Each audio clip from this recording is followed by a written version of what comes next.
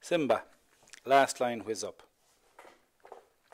He's from a family of Group 1 sprinters, and his father was a Group 1 over 6 furlongs. And he does have a turn of foot, this horse, but from his physique and the work he's done and how he gallops out in his work and what the work riders tell me, he's a 6 to 7 furlong horse. He's a horse that's going to go on and stay a bit further. Very elegant mover. He was a horse that was bought for 60 grand as a foal and didn't just really thrive in his foal to yearling year, but he's more than made up for that now. And as you can see, he's fully furnished and ready to go.